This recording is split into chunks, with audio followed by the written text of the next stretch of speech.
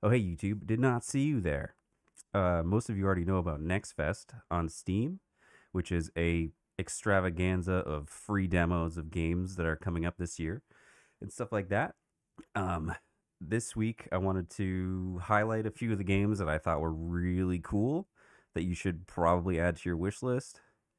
Or don't. I don't care. It's up to you. But these games were sick. They really stood out to me. Some of them not so much, but this first one here really stood out. It's called Pacific Drive. Basically, it's think Stalker and My Summer Car and The Long Drive, but it's like more. There's more storyline, but it's good. The demo. I didn't want to play too much of the demo because I didn't want to get into the game. Like I didn't want to ruin anything for myself, but it's basically like you drive a car around an exclusion zone where it's like you're not supposed to be there. It's kind of like Stalker, except it takes place in Washington. I don't know, fucking somewhere on the West Coast. Oh, out there, somewhere around there. But basically, you're in a car. There's weird sci-fi shit happening. You gotta craft stuff to survive. You gotta make stuff for your car. Like if you got a flat tire, you have to pull over and like get out and fix it. Stuff like that. It looks really really good. I'm probably gonna be showing gameplay footage in the background while I'm talking about this, so you can make your own assumptions about it. Next game that really I probably put the most amount of hours into this game for just a demo. It's called Nimrod's Guncraft Survivor. It's a great roguelike. That's it. It's very solid roguelike, very fun. Basically, you're just this little guy and you get guns, and then all of the upgrades you get go towards your gun. Like you get like magazine upgrades, types of bullets, different types of ammo, stock upgrades, underbarrel stuff, and like obviously it's a roguelike, so they all synergize together very well, and it's very cool. It's a very very good game. I cannot wait for this to come out. I think release date, yeah, there's no release date yet, but it's called Nimrod's. Go wishlist it. It's very good for just a little tiny roguelike. I love it. This one, Lightyear Frontier, is very interesting because you're in a big mech robot and you're sent to this planet to try and like start bringing life to it. And like you get different arms for the robot, you can customize it. It's just really cool, and it was very interesting, very new take on the crafting genre, which I thought was funny. I don't know, I liked it. I had a blast just moving around in my mech. It reminded me of Steambot Chronicles, which nobody knows what that game is but me.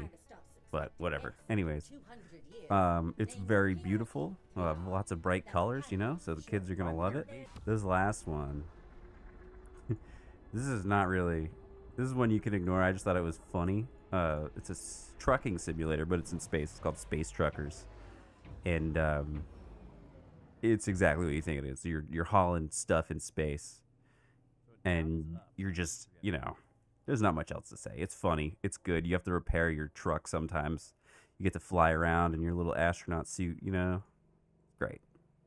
Very cool. And there were a few other games that I did not there were a few other games that I did not play because I don't want to ruin them for myself, because I've been doing this thing where I play too much of a demo and then I don't want to play the game anymore. Like I played too much early access and then the game finally launches and I'm like, well, I put 60 hours into it in early access and I don't really want to play it anymore. So I kind of stopped myself. And these 4 games on this list, Hollow Body, which is a horror like cyber noir game or something. Maybe not cyber noir. I don't know. Hold on. Let me correct myself. Hold on. Tech noir. Yeah, tech noir, survival horror, etc. It looks grainy. It looks sick. I can't wait to play it. But I'm gonna play it on launch. I'm not gonna play the demo. Same thing with Kingsgrave, which Kingsgrave looks sick. It's like a Metroidvania adventure inspired by classic Zelda games. It looks sick, and like this is definitely a game where I don't want to play the intro. I want to buy it when it comes out. Oh, another very cool game, but needs a little bit of work. I think for it needs a lot more polish, but I'm very excited for it. Echo Point Nova, that game was sick. I did play that demo. Basically, it's like you're on a hoverboard and you have guns, and that's it. You just, whatever. Not much else to say about it, but it's sick. The environment is cool. The hoverboard is cool. There's a grappling hook. So, those are my highlights from Next Fest. You should try out games yourself and don't listen to reviewers because you never know what you might like. Thanks for watching.